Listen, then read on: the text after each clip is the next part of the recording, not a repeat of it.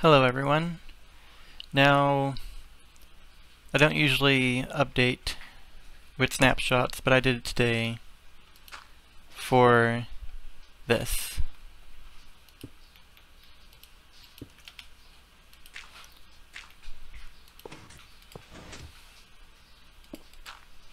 And besides all the flying machines that people are coming up with, I wanted to know what would happen if I did this. Now, these, yeah, there it goes. Okay.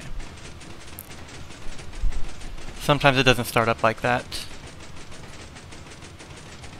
but I thought, how could I use this? Get that one piece of annoying dirt.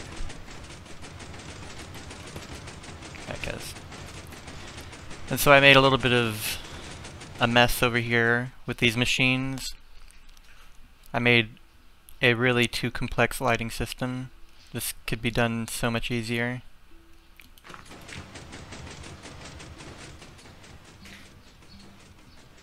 Now they are a bit...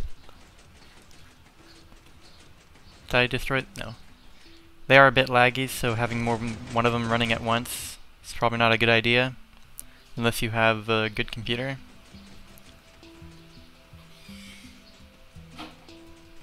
So I'm going to turn this one off now.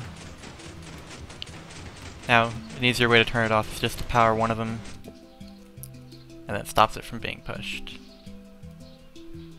But we'll just get rid of those. This is one kind of a rapid pulsing thing.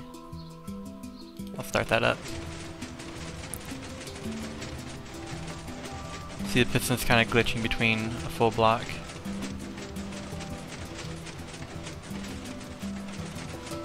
And when it's going up and down, when it's going up and down, it's easy to do this. You just need one of those, but well, not down, I guess. But for the other directions, because redstone doesn't work, or the pistons don't work, I should say, when powered that way.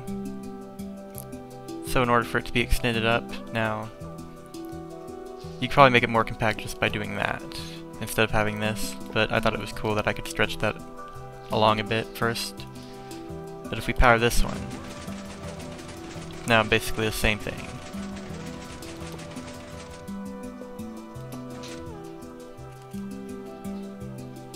And we'll just break that to start it next time.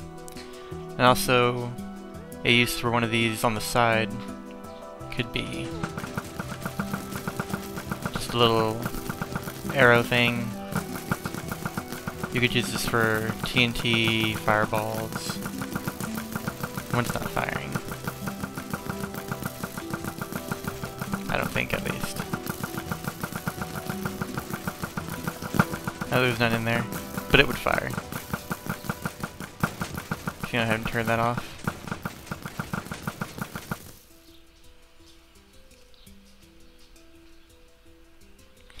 And so, that's pretty much it. If you guys can find any way to use this kind of mechanic to do anything cool, I mean, there's probably pulsing machines that do this exact same thing, probably even simpler, but I thought this was pretty cool. So, thank you guys for watching, and goodbye.